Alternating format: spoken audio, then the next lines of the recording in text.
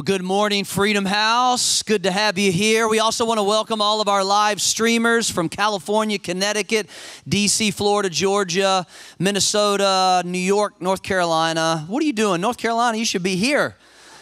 Ohio, Pennsylvania, and Uganda, Africa. Now you can, come on, let's give them a big God bless you. So glad you decided to join us, and make sure if you're ever in Charlotte, make sure you come around and hang out with you. So my name is Troy Maxwell. I am the senior pastor here. Been away for a couple weeks. Thank you for your prayers. My wife and I, we celebrated our 25th wedding anniversary, and it was a blast. We had a good time, 2 weeks away. We're starting a new series today, but I want to tell you a story. The title of the series is called No Fly Zone. They wanted me to be in that video, but I was out of town. Man, that video will fire you up. Want it? It's a great video. I want to tell you a story about my first time ever flying. I was about 25, 26, 27 years old. And as you may know, my family, we grew up pretty poor, so traveling most of the time, it was kind of out of the question, maybe a car ride here and there, a few hours away. And so when I was in college, after I graduated from college, I met a buddy by the name of Farrell, and Farrell was learning how to fly. And I'd never been on a plane. He knew I'd never been on a plane. And so he was doing his lessons, and he said, "Hey, Troy, why don't you come and fly with me one day?" And I'm like, "Sure, it'd be a great opportunity to get on a plane for the first time." He is learning, but I'm sure he's going to have somebody with him and all that good stuff. And so I show up early on a Tuesday morning, beautiful Richmond sky, not a cloud in the sky. And so we get in this little 4-seater Cessna, which is a 1-engine plane. And we jump in and we take off, and he's got a guy, his instructor's with him. His name is Dan. And we're flying along, and I've got that headphone on, and I'm just chilling, just relax. It's easy, not a lot of turbulence, nothing going on. We're, a few thousand feet in there. We're headed to this little field so Farrell can practice landings. I was a little nervous, about the landing stuff because he was a little shaky on the takeoff. But he turns back to me and he goes, "Hey, Troy, you enjoying yourself?" And I said, "Yeah." And he turns to his instructor and he says, "Hey, Dan, this is Troy's first time ever in a plane." Big mistake. Dan turns and looks at me and he goes, "Oh, really?" He grabs the yoke and turns the plane diving straight down like this. Okay, straight down. Okay, that's not the end of the story. Then he was going straight down and then he pulls it back up, and I see him and he's just kind of laughing a little bit, and I'm freaking out, I've gone to the bathroom in my pants already, and we go down, and then we go straight up in the air. So he goes down like that, he goes straight up in the air, and the plane stalls. The engine completely cuts off, and he's just smiling, and I'm going, "Oh, Jesus, help me, Lord. Help me, Jesus, save me." I'm floating in the air, okay, because my seatbelt is loose. I'm trying to reach for my seatbelt. Then the plane just slowly falls like this, back down like that, and then he turns it to the side, and we're upside. So we're straight down, up. Now we're completely sideways, and we're going like in this big turn like this way. And then he levels it out and he goes, "So how was that for your first flight?" And I'm throwing up, and it's just horrible. First flight. We're starting this series called No Fly Zone. That's, by the way, a no-fly zone for me. I will never get in a plane with an instructor ever again in my life, ever again. What we want to do is we want to talk about that restricted airspace, that prohibited area that we as Christians should never get involved with. Now, I'm sure we're all familiar with restricted airspace, especially since September 11th when all went down here in America, and they have really increased the security in every airport and everywhere. But a no-fly zone is basically an area in which you're not allowed to fly unless you have specific permission. Well, when it comes to Christianity, there are certain areas that you should just stay away from. And all of us need to know, we need a definition of what those areas are that destroy us, that cause us to get in a place where we should never find ourselves, that basically clip our wings. Because here's the truth. The truth of the matter is that God has designed you to fly. He's not designed you to survive. He wants you to thrive in your life. He wants you to be the head. He wants you to be above. That's his desire. It's like R. Kelly said, I believe I can fly. I believe I can touch the sky. I think about it every night and day. I spread my wings and fly away. I believe I can soar. See me running through that open door. That's all I got for you today. Come on, look at your neighbor and say, I believe I can fly. That was worth coming to church right there, wasn't it? So what is your no-fly zone today? Today I want to talk about not flying alone. Not flying alone. Our culture is pushing us into a position of isolation. We hide behind our phones. We hide behind Facebook. We hide behind pictures that really aren't really us. We hide behind comments, anonymously. We hide behind different Twitter things. The world is pushing us. The enemy is pushing us into a position where we are isolated, separated. We don't need to have authentic relationship. I believe that we are in a moment in our history where we've got to be really careful that we don't distance ourselves in relationships. Look at your neighbor and say, don't fly alone. Don't fly alone. Look at your other neighbor and say, don't fly alone. If you're watching online, hit the computer and go, don't fly alone. Record yourself. Don't fly alone. Proverbs 18:1 says, a man who isolates himself seeks his own desire. A man who isolates himself, who separates himself, seeks his own desire. Not only that, he rages against all wise judgment. It's dangerous to fly alone. Most accidents happen in small engine planes when you're by yourself. You need a co-pilot. You need somebody with you. It's lonely to fly alone. Matter of fact, God said it this way in Genesis 2. He said, and the Lord God said, it is not good that man should be alone. It's not good that you should be alone. Not just connecting with God, because I know that could be the answer. It's easy to say, well, I got God. I got Jesus living on the inside of me, but you need people.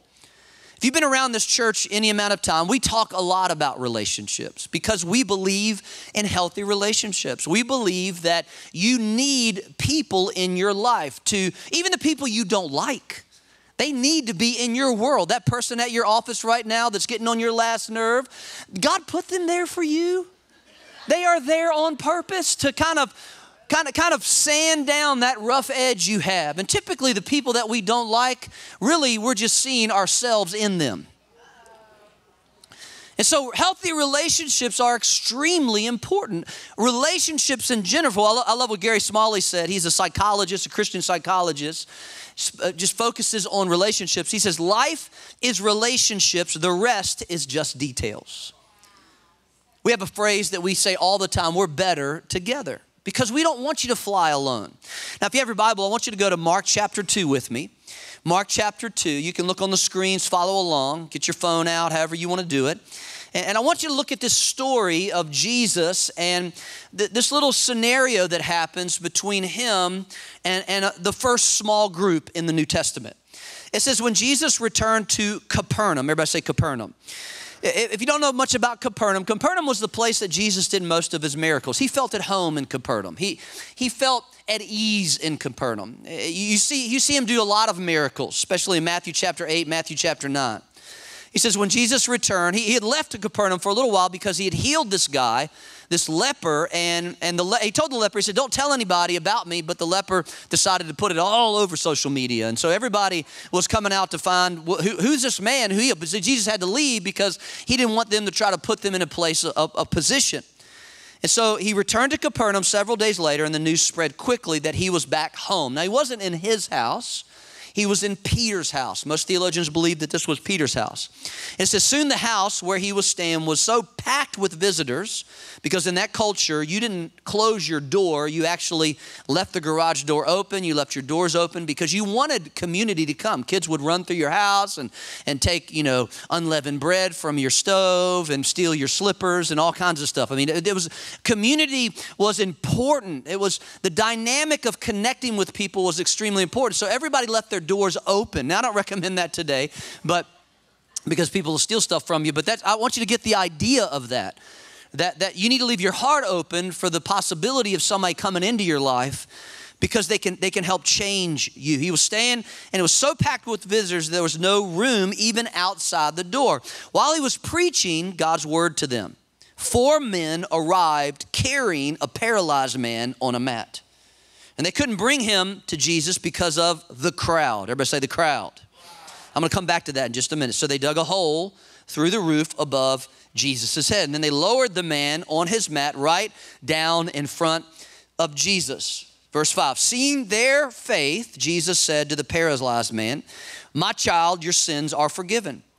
And some of the teachers of religious law who were sitting there thought to themselves, what is he saying? This is blasphemy. Only God can forgive sins. Jesus knew immediately what they were thinking. So he asked them, why do you question this in your hearts? Is it easier to say to the paralyzed man, your sins are forgiven? Or stand up, pick up your mat and walk. So I will prove to you that the Son of Man has the authority on earth to forgive sins. Then Jesus turned to the paralyzed man and said, I want you to read this with me, verse 11, ready, 1, 2, 3. Stand up, pick up your mat and go home. Can we do that one more time? Because y'all sounded so good. Stand up, pick up your mat and go home. Just one more time, 3. All right, ready, 1, 2, 3. Stand up, pick up your mat and go home. And the man jumped up, grabbed his mat, and walked out through the stunned onlookers. And then they were all amazed and praised God, exclaiming, we've never seen anything like this before. Now, first of all, let me just show you a little bit of contention here, because we need to understand kind of what Jesus is trying to do. He's trying to do several things with this story. The first is we recognize, and I had you say it, the crowd. We recognize that there's a crowd that's around Jesus. Now, I want to challenge you today as believers to not be a part of the crowd. In my opinion, it's easy for a church, for Christians to become a part of the crowd. But if you read Matthew, Mark, Luke, and John, the crowd never, ever sought out Jesus. They just happened to be there at the right time. The crowd came against Jesus often.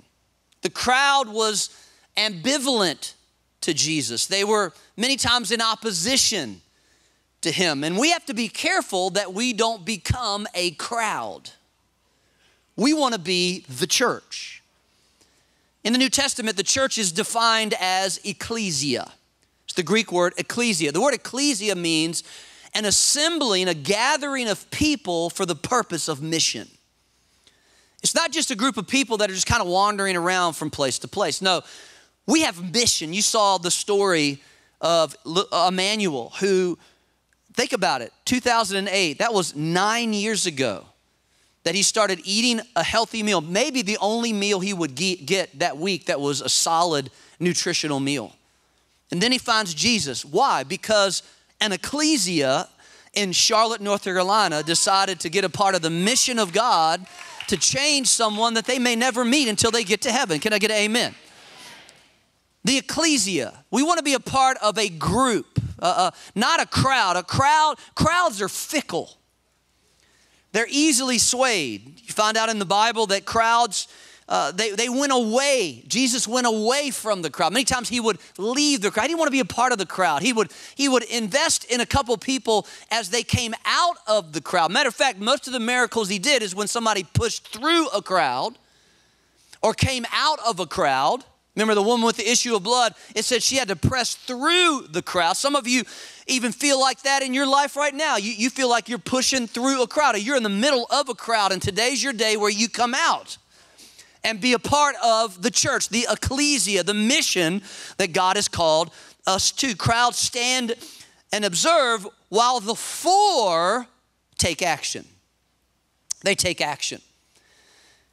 They move by faith. So don't fly alone. Why? Why should we not fly alone? If you want to take some notes today, I want to give you a couple thoughts here. The first reason we don't fly alone is that we all go through Matt moments. We all go through Matt moments. It says in verse 3, it says a paralyzed man on a mat. Now, here's what we don't know about the man. We don't know how the man got paralyzed. We don't know anything about that. We don't know how long he was paralyzed. We don't know if it was an accident or he was born that way. More than likely, because he has 4 friends who want to get him to Jesus, more than likely, he probably grew up with these 4 guys. They hung out. We don't know if they're family of his. We don't know if they're brothers. We just hear 4 guys. We don't know their names. We don't know anything about them. They have a friend who's paralyzed that's on a mat. Maybe he fell. Maybe he got hurt. Maybe he was playing soccer one day with these 4 guys. They were on a team together, and he fell and broke his back, and now he's paralyzed. We don't know how long it's been. If he was paralyzed when he was 8, if he was 28, we don't know how old he is. We don't know if he's completely paralyzed or just partially paralyzed. What we do know is that he couldn't move. And you and I, when we go through Matt moments, feel paralyzed. Paralyzed. Paralyzed means we feel ineffective, indecisive. We're controlled by the circumstances. I don't know if you've ever been there, but I have, where I feel like I can't get anything done. I'm ineffective. I am immobilized. Paralyzed means you are immobilized. You are stuck. You feel like you are stuck in a job. Anybody with me here in this 10:30 service? You feel like you're stuck right where you are. You're stuck in a specific lifestyle. You're stuck in a specific socioeconomic situation. You're stuck in a relationship. You're stuck without a relationship. You are stuck. You're stuck in mud. I don't know if you ever walked in mud, but you just can't even get your feet out of the mud. It's just so hard to even move every day. Monday, it feels like just can't get through anything. Tuesday, it's just even harder. And have you ever been in mud like me? You leave your shoes behind because they get stuck in the mud. Now you don't even got shoes on and you're stuck in the mud. And your mom's going to get mad at you because those were your best shoes and you should have kept those shoes and you should have been playing in the mud in the first place. Paralyzed. Anybody with me today? You feel paralyzed. You feel immobilized. You feel ineffective. You feel unresponsive, deaf, and distracted, and just can't seem to get focus, or unproductive. Can't get anything done. You just feel like that duck. You look good on the outside, but underneath you're just paddling away, but not going anywhere because the current of life is pushing you back. Ineffective. Unproductive, unfruitful. You feel powerless. I know I've been in situations like this where I've been paralyzed with a lack of confidence because something happened in my life that stole my confidence, and now I'm paralyzed in insecurity, where I don't feel like I can get anywhere. Anybody with me?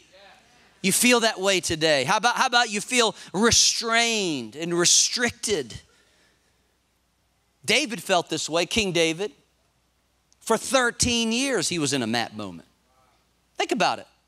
He gets anointed king. He's not the appointed king because Saul is the appointed king. God picks Saul.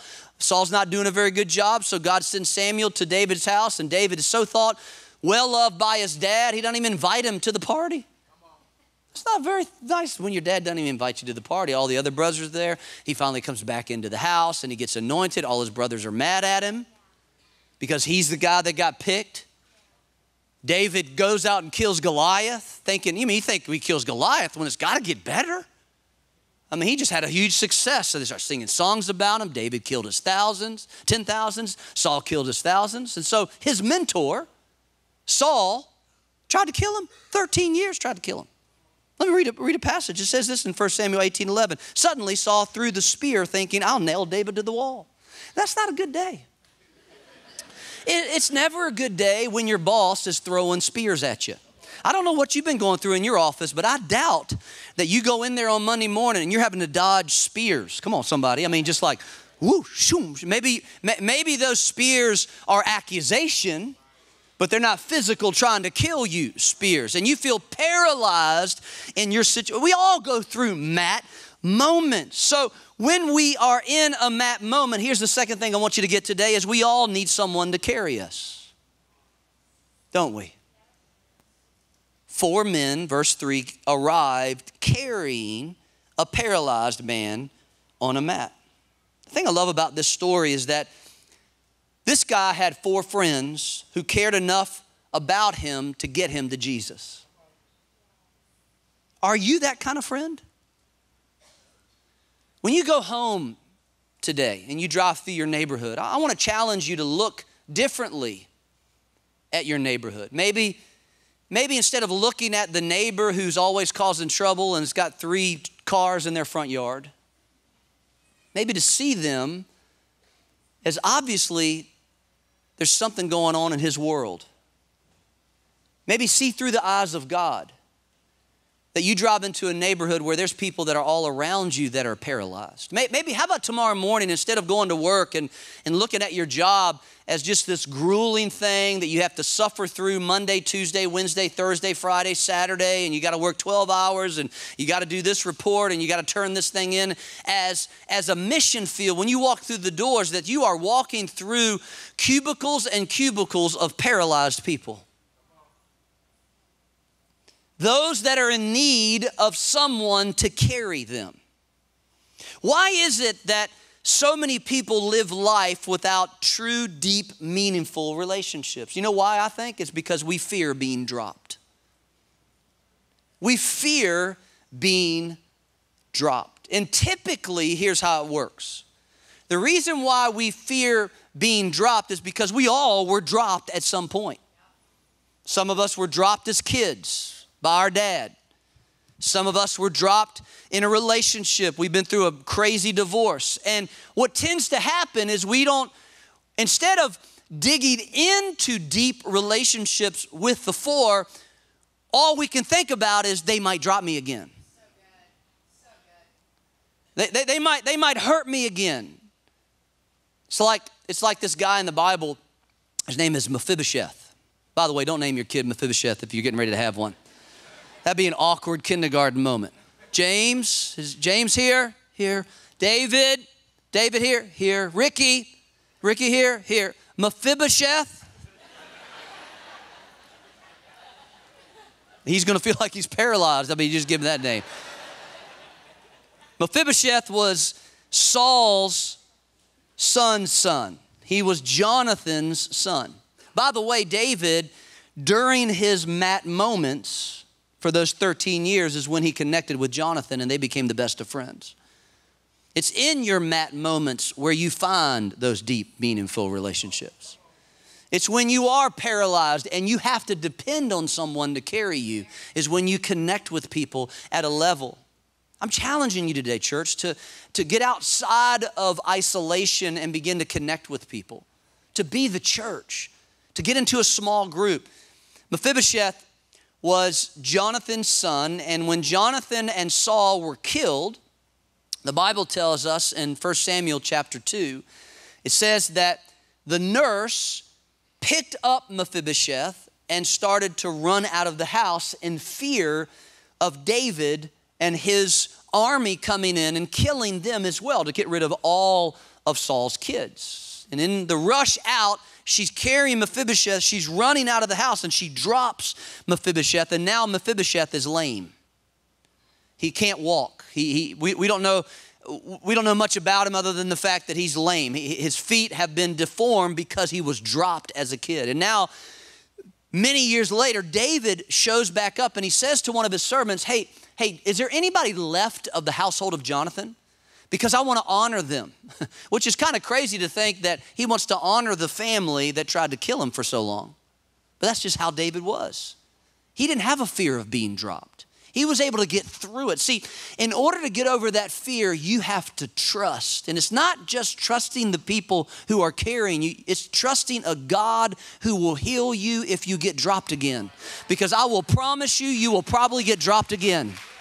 You will end up dropped again. You will end up hurt again. And I'm going to tell you, as a pastor who has seen a lot of people come through these doors and a lot of people leave through these doors, it's easy to get so thick-skinned and thick-hearted that you don't ever want to get involved in a relationship. But I've decided I will risk being dropped for the purpose of helping people. Amen? And I want you to do the same thing. See, you have to risk being dropped to enjoy the benefits of being carried. Let me say that one more time. You have to risk being dropped to enjoy the benefits of being carried. See, when I read this story, I see 3 levels of meaningful relationships here with these 4 guys. You see them progress. The first is when you get picked up. And I'm not talking about getting picked up at the club. I'm talking about if you fall down in life and somebody reaches down and picks you up. And we all go through this. We all have those momentary moments where we fall down, we get hurt, something happens, we drop something, and then somebody reaches down for just a short period of time. They reach down, pick us up. There's no connection. It's just kind of surface, not a whole lot of relationship development there. We just get picked up. That's level 1. Level 2, however, is when we trust someone to carry us. So that's a little bit stronger. That's a season of life where I'm paralyzed and I can't do it on my own and I need you. But then there's the 3rd level. Because see, the 4 guys, when they came up to the house where Jesus was, carrying their friend who was paralyzed, they couldn't get through the front door. The crowd held them back. They couldn't get through the window. The crowd filled it up.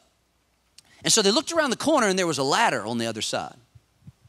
And they said, what if we carry him up on top of the roof? Now, let me just tell you, it's one thing for you to carry me about 2 or 3 feet off the ground. It's a whole nother thing for you to take me up a ladder. This involves a whole different level. Now, I don't know if he could talk. We don't know if he was like, whoa, hold on a second.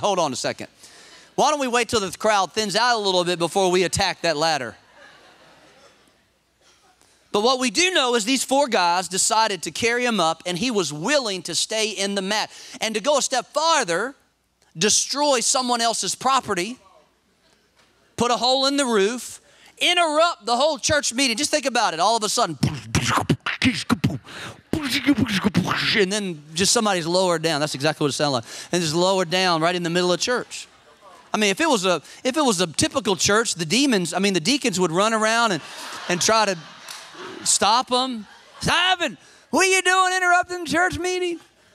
I was right in the middle of a cigarette. But anyway, sorry, a momentary lapse right there. I messed up. Come on, hit your neighbor. Say, don't fly alone. Don't fly alone. Hit your other neighbor. Say, don't smoke. Don't smoke.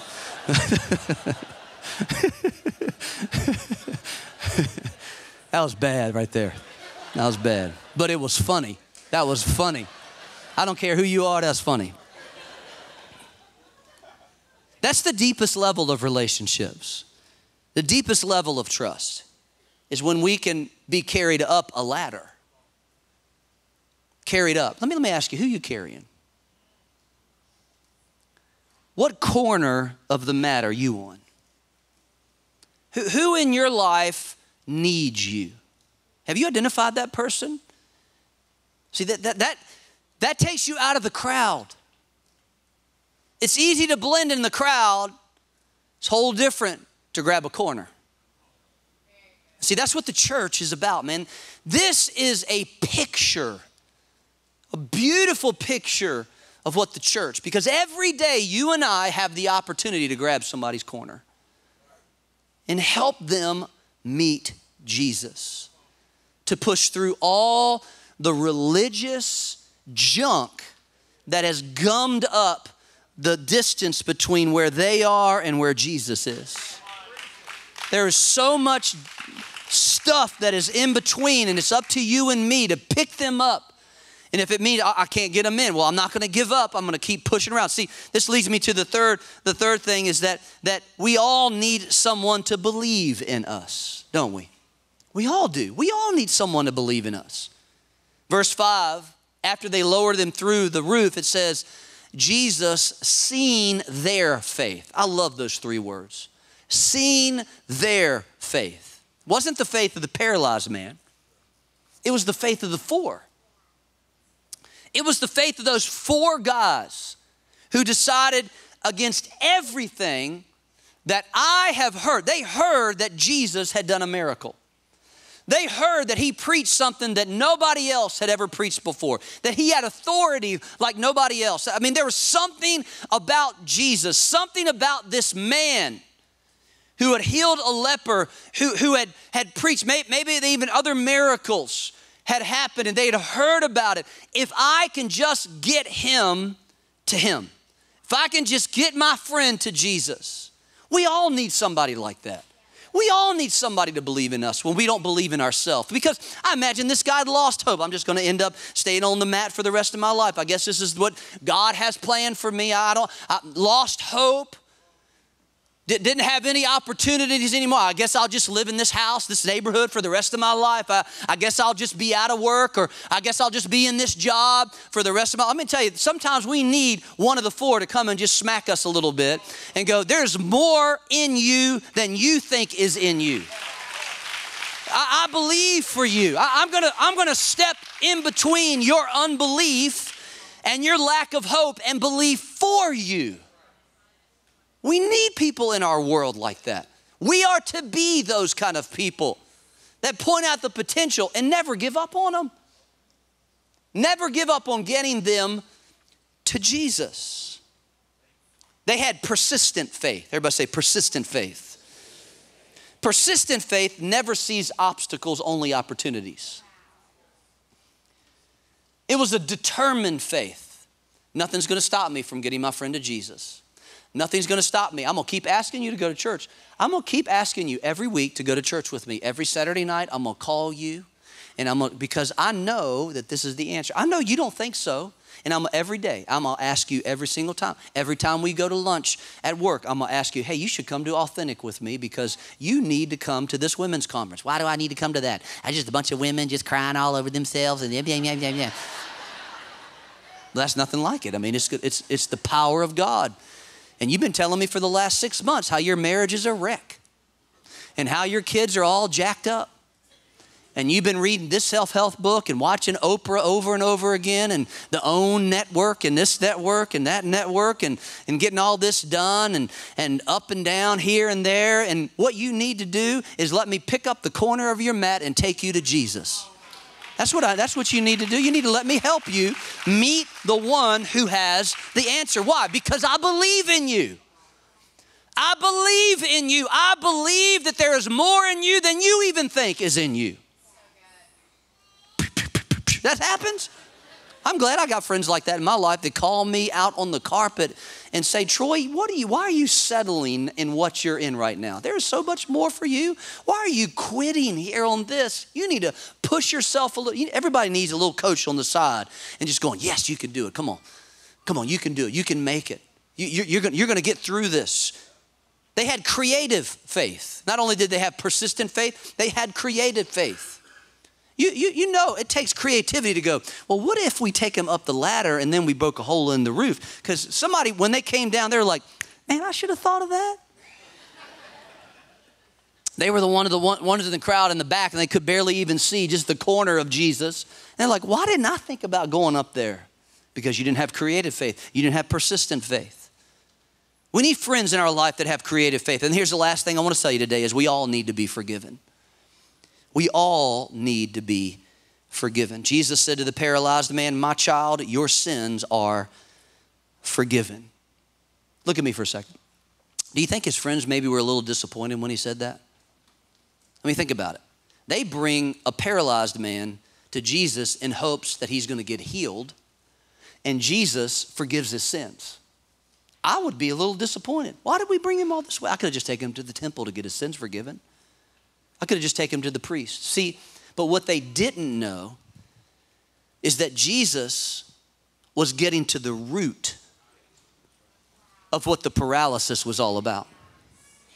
And this is exactly what God does when we take people to him. We think we're taking them to Jesus for this reason when Jesus is going to go 3 levels down and deal with the very thing. And you're sitting in this room right now, and you're probably maybe watching online right now, and somebody told you about this church, and you're watching it and you're going, oh my gosh, I thought that I was watching because of this, but Jesus is digging down 2 or 3 levels and going, your sins are forgiven. Because see, that was the issue. Sin will paralyze you.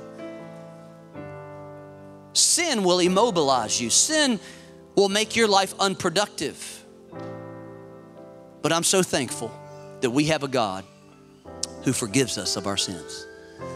The Bible declares that as far as the east is from the west, he remembers our sins no more. You know, that's one of the hardest things, I think, for believers to understand is when we mess up, and we all do, we all fall short of the glory of God. We all sin. We all sin. If you don't sin, then just go ahead and let your wings sprout right now. Pull your halo out and fly on to heaven. We all got problems. We all got stuff.